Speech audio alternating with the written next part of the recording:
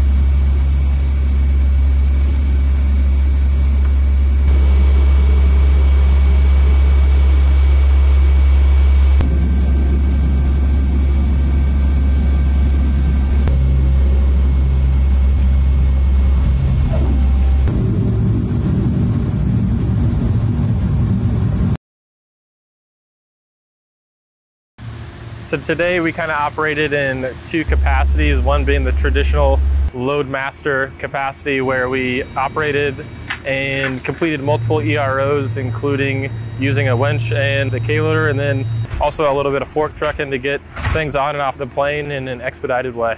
The C-130 has more capabilities than people had previously thought. We landed and we used our SBR panel to help refuel an A-10. So the main point of this exercise was to make strides towards being a more multi-capable airman.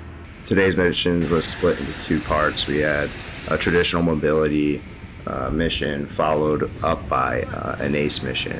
Agile combat employment, or ACE, varies greatly dependent on your mission. Specific to today, we saw multi-capable airmen using some of their skills from a C-130 to transfer over and refuel A-10 Warthog aircraft. This allows the A-10s to fight from a position of advantage, allows us to generate combat power, ultimately makes us an unpredictable force to our adversaries. Today's mission demonstrated one of the many capabilities mobility aircraft have in our ACE toolkit. We're trained today, prepared for tomorrow, ready regardless.